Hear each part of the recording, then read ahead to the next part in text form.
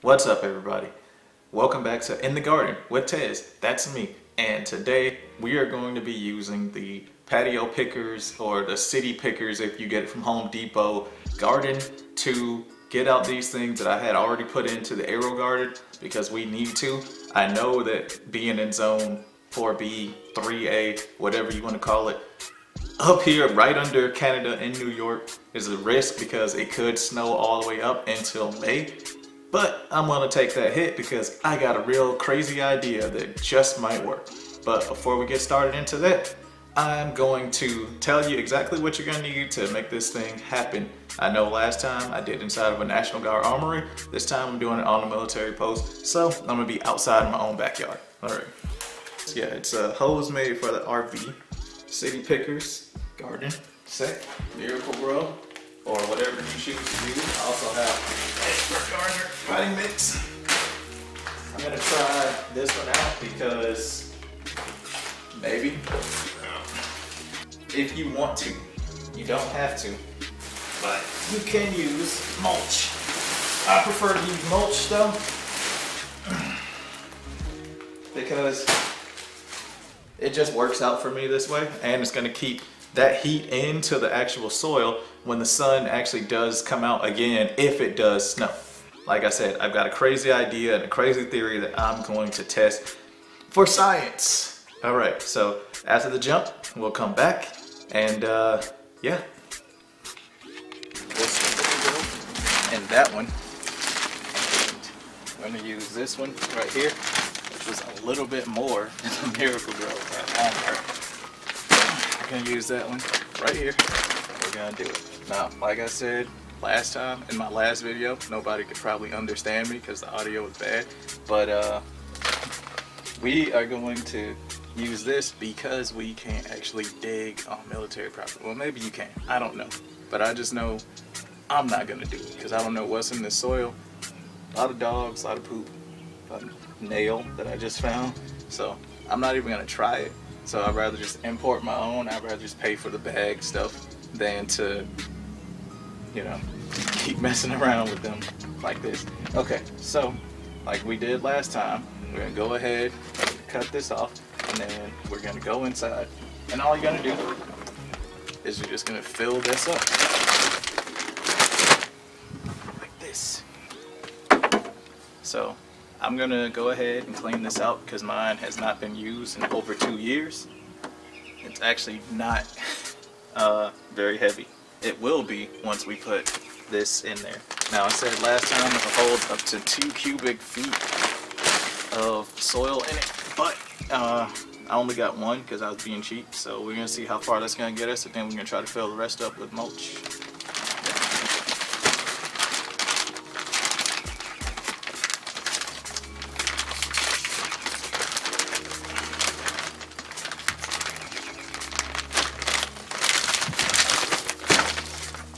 Okay, anyway, like we did last time, we want the consistency when the water hits this to be about as thick as brownie mix. So here we go.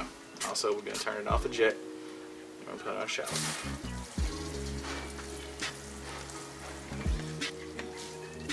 Now you want it to be well draining, but still, you know, it shouldn't be soaking wet when you squeeze it. So, good thing I didn't wet all of it, but we're going to go.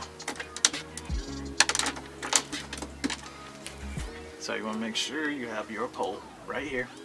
And put that down, just like last time. We're going to fill around it. I don't know if y'all can see this, but fill.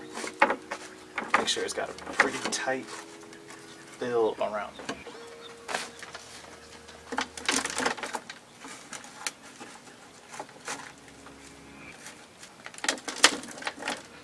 Now we can liberally apply.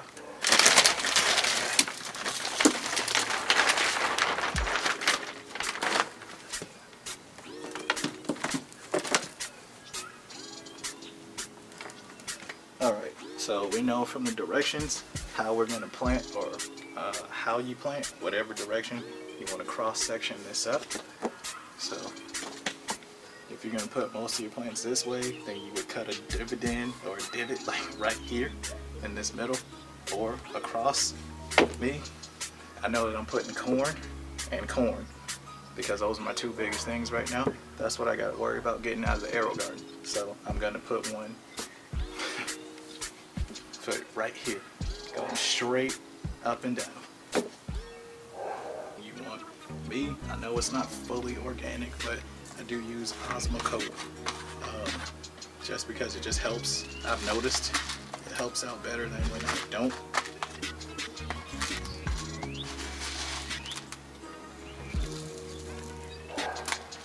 I don't overuse though. Okay, and then you just cover it back up. Grow is known for having its own little nitrogen balls built into it, so yeah, you don't want to use the Osmocote with that unless you use it in very, very, very tiny amounts. All right, so now what I'm gonna do is I'm going to put the water in first, and then we'll go and we'll get our plants for this. This is a 2-gallon reservoir in there. So how this works is it works by capillary action, which means that the roots of the plants are going to wick up the material inside of here. Now I know that there's mosquitoes in my area, so I'm going to go and get some mosquito dunks so I can put it at the bottom of this thing. I probably should have done that first, but I feel like also if I just soak some mosquito dunks in water and then pour it across the top, the mosquitoes won't lay their eggs in there too. Mosquito dunks are also harmless to humans. Okay guys, so I'm back now and I got my corn that was in the AeroGarden. The links to that will be somewhere around here so y'all can see that. So yeah, nice long root systems for this one. Alright, so what we're going to do is we're going to transplant them inside of there because apparently you need 2 corns. Who knew? I'm actually going to keep them set where they're at. Definitely water after this. Now, like I said, when we did our thing, we actually cut it down the middle. Okay, so if your corn's actually bent or broken or something crazy like that, then what you would do is you would use your mulch to prop it up. Okay, now I'm gonna bring you guys in, show you actually what I was doing down there. Okay, so as you can see, just go ahead, I'm doing my mulch, I'm finishing up the process. I don't want to try to do it too thickly. We saw what happened last time, or rather my commenters saw what happened last time. They still ask me what happened to those peppers to this day. I killed them because I mulched too thickly, but also I think the mixture was just too wet and this mulch will hold in heat. You're probably wondering why. Now, it's because it's abnormally warm right now and I want to take advantage of it. Like I said, I've got a plan. Taking a really heavy-duty, thick plastic bag to put around it. Right? What if we were able to harness the power of a greenhouse by putting a plastic bag over this? I've never seen it done, but I'm going to try it. Now there's a lot of dead space in here, so I'll be able to come back to this and put some more stuff in if I wanted to. Like more corn.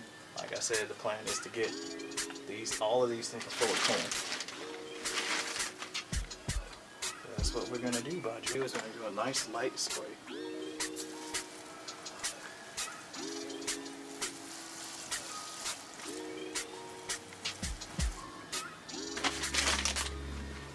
And move this to where it's going.